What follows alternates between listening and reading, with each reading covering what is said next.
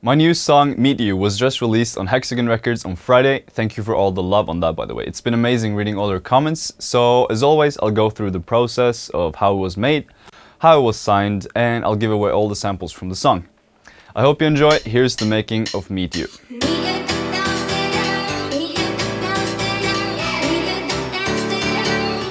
So if you haven't heard it yet, here's a little snippet of it, and you can also find the full song in the description below.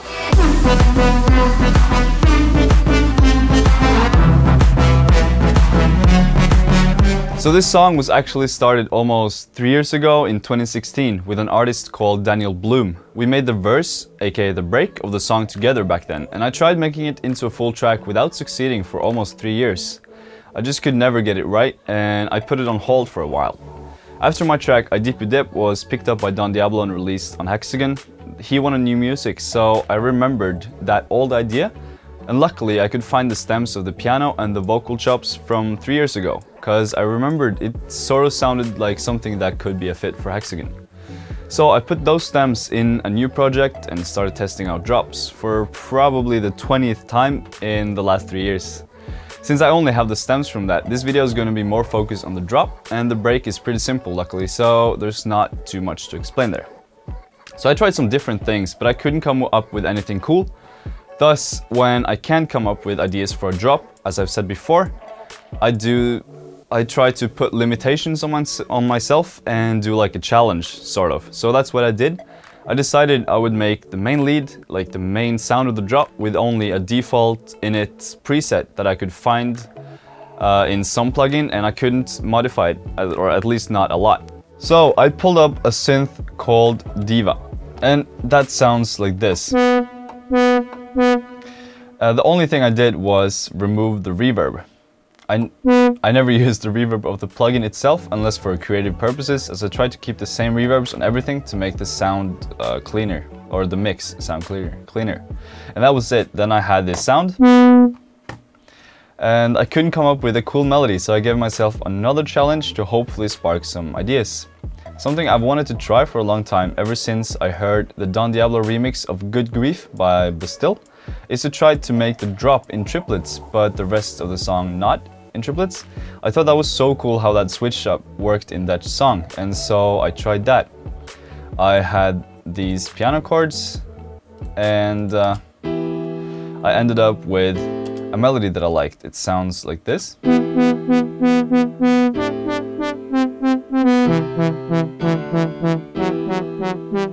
And then it continues on and has some modulation on the end. It's a pretty long melody, which is because the rhythm of the melody and the amount of notes is very static and boring, so I had to make up for it in like the interestingness of the melody. The next step was trying to make the lead sound cool. So with the effects, with the automations, it sounded like this.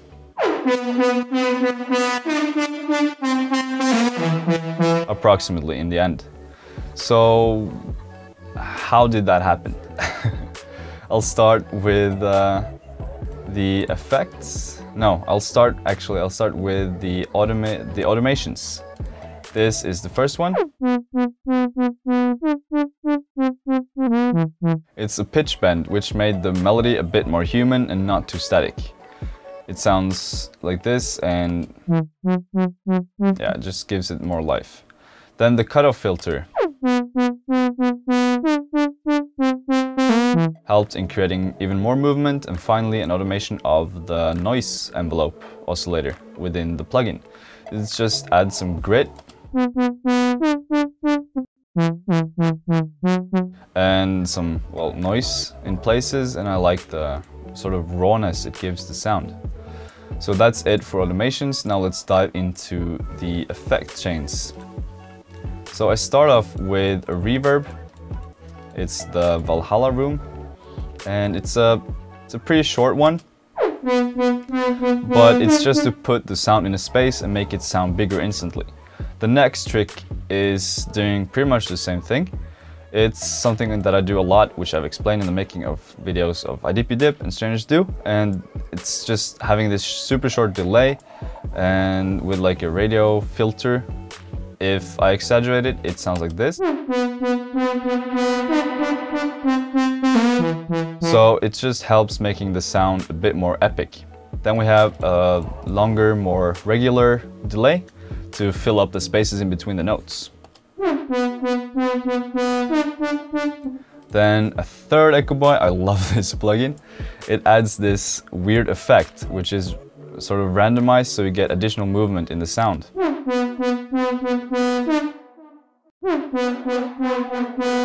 So then a heavy distortion is added. It's fittingly named Decapitator because it completely crushes it.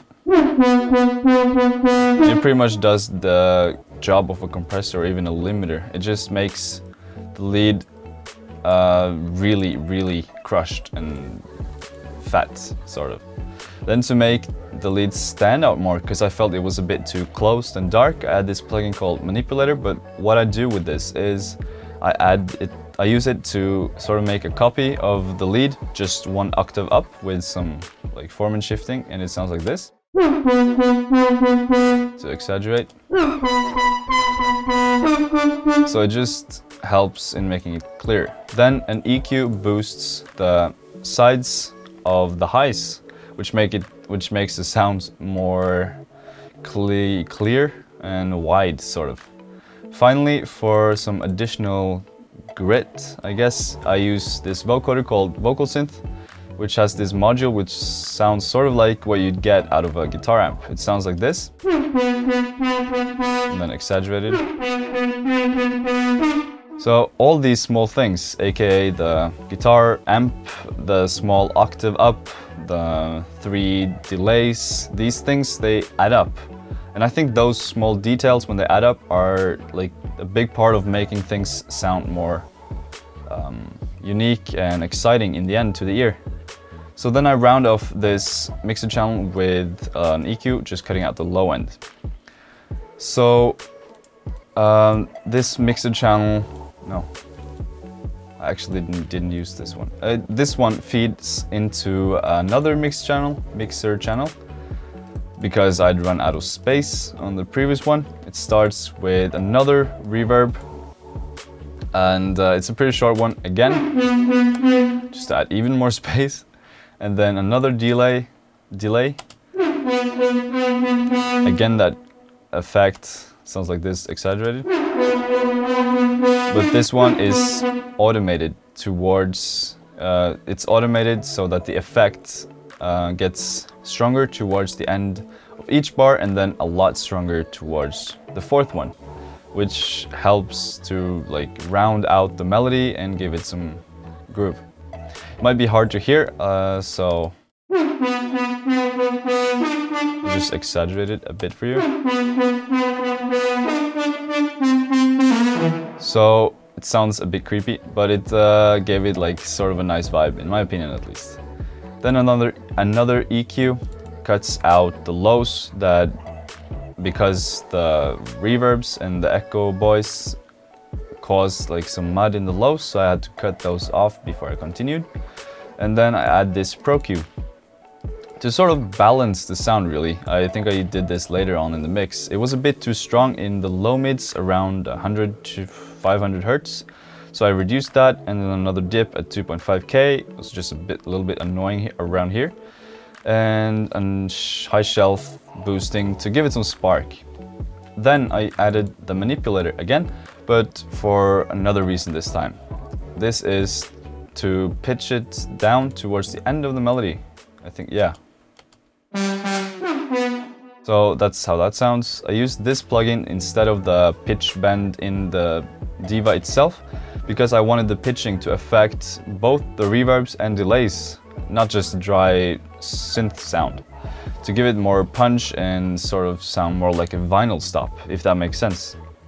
So since the sound was still pretty dynamic, and like it had pretty strong curves on each note, I wanted to kill that to make the mix more powerful, because if it has too much dynamics, aka the distance between the loudest and the lowest peaks, that eats up headroom really quickly. So I did something quite drastic. I used a brick wall limiter. and really push it hard. I love this limiter actually from AOM. I talked about it in my video on mastering, and this is how it sounds. And then without. So just one more time with actually.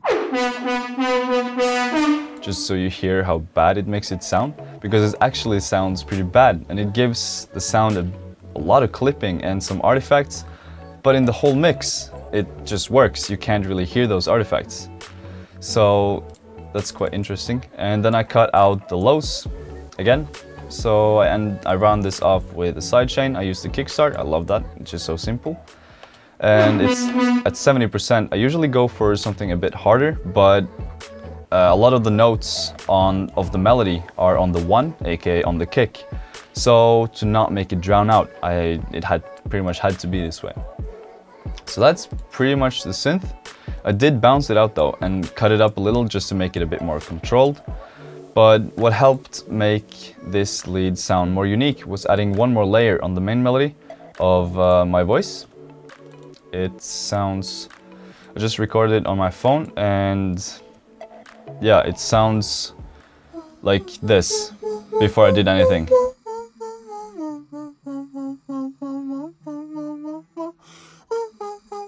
So that sounds like a dying dog, right? But then I chopped it up and it sounds like this.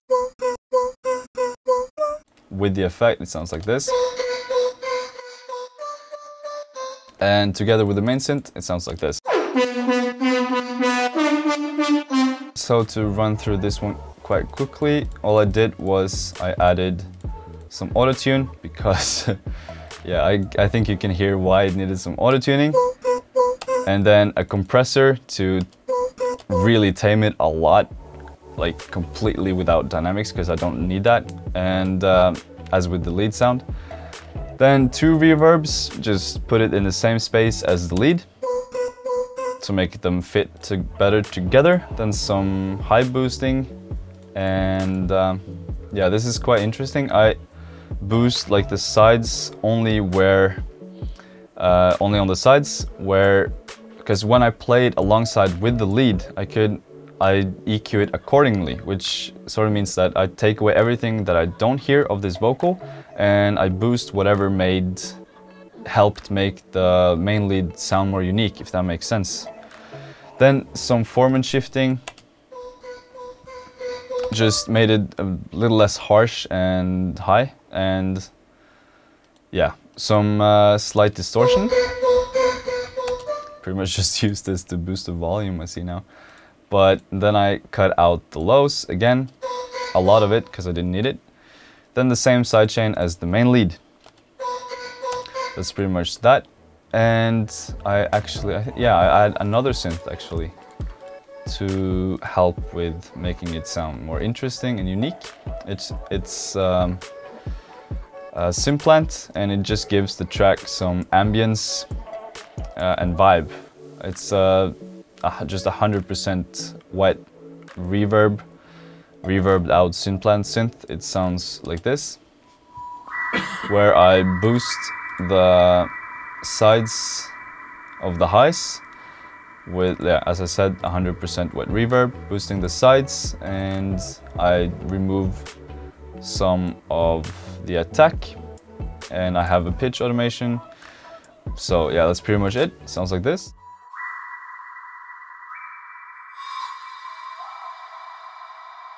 So yeah, I think that's pretty much it. Then for the bass line, this is gonna be a long ass video. It's just one instance of Trillion. Sounds like this without any effects. That was loud. It's a pretty standard, just plucky bass sound. With effects though, it sounds like this. It sounds pretty ugly. And then to go through that, it starts with this is without, then with the first plugin, which is a bit speak. Just makes it a bit more gritty and just makes it sound worse, to be honest, but I just love that grit. Then a transient master takes away some attack, just to make the sound fit more with the lead because the lead has this slow attack and this couldn't stand out too much. Then some distortion to add some fatness and some boosting to the highs. A reverb to make it give it that big feel, sort of. Then I finally take away the sub, and yeah, I use the same sidechain as with the leads, and a vocal synth that does pretty much nothing, and an invisible limiter to do the same thing as with the lead, just squashes it completely, as with the main lead. Then some final EQing to balance the sound in the mix. I think I did that later on, actually, just to compare it in the mix. For the sub, it's as always, the Reactor Razor Punch in the Balls preset. Just love it. And I always use it, just with 100% reverb, sidechain. And I also cut out the highs. Now for the kick, this is the main sound. It's made with Sonic Academy's kick and tuned to the key of the song. But I also have quite a few extra layers down here. This is the first one. A little top kick to make it sound a bit less round, then another one doing the same thing, just in a different way. And a third one, giving it some more noise and some top end to make it pop. And finally a cowbell, actually. Very short one to make it cut through better in the mix. So making kicks like this takes a lot of time, and I usually do it when I have all the other elements down. So I'll just have the one main layer that I showed first, and then I'll perfect it with all these top layers to fit perfectly in the mix later on. This kick probably took me like 5 hours or something to get right. I'm actually curious how long this project has been. Yeah, 54 hours just for this drop though, because I bounced out the stems and continued working and made the break and the builds in another project. So the total time spent is probably around 100 hours for this one. So for the claps and snares, this is the first layer. I've got 4 layers, but this is the first one main snare that I use a lot, and it sounds like this. I just cut it a bit short and cut out the lows, because I just needed the attack of the sound. Then I add this clap with alternating lengths, so it's done short and then long to give the track just a bit better groove. Just boosted the highs probably and took out the lows, yeah. And to get a bigger feel on the claps, I add these like church claps to either side. And they're both distorted, I think. Yeah, they're distorted. Then all these snares and claps are brought into this clap snare buzz, where, yeah, the mids actually of the highs are reduced. I usually do it the other way around, but I needed to make space for the lead because it's pretty mono and in the middle. So I had to cut out some of the snares and claps to make space for that. And then, as I did with the lead and bass, I've brick wall limited it to just squash it accordingly in the mix. So that's pretty much that. Oh, I actually have some extra like white noise sort of to make, yeah, to help accentuate the groove. I have this white noise, which pans to either side and gradually increasingly to make it sound more interesting to the ear. Then I have this distorted noise to make it just give it some spark on the one, and some additional impact. Then I have these white noises. It's a great trick to get some more power. It sounds like this with the kick. In the context of the mix, you can't really hear it, but it adds some power. Now I have this tonal noise just going in the background, and it sort of acts as a root note to sort of bind the harmonics of the rest of the track with. So that helps a lot in grounding the track to like this root note. Then I have finally a crowd noise in the background just to add some movement and human element. And I also reduced the mids of the highs with this one to make space for everything else. Yeah, I think that's pretty much it. So that was a long segment. I hope it wasn't too boring, but I think that was it for this drop pretty much. And to make up for that long segment, remember that you can download all the samples of the song in the description. Let me know if you have any questions and I'll reply ASAP. Now regarding how it was signed, I had just released a Dippy Dip as my comeback track on Hexagon this fall, I think it was October, and we were looking for a follow-up track on Hexagon. I sent Don this track and he was on tour in China at that moment, so he started testing it out there. He came back to me a few days later and wanted to sign it to a new Generation Hex EP. I was super happy to be able to be part of that, since I was actually on the very first Generation Hex EP back in 2016 before my break. And this sort of felt like full circle being able to do a track on there again. Anyways, there's actually new music coming on Friday already, and I'll show you a little snippet of that in just a second. But first, thank you so much for watching and all the love you guys are giving these series. I really appreciate it. I read all the comments and it means the world to me. So I'll see you guys next Monday.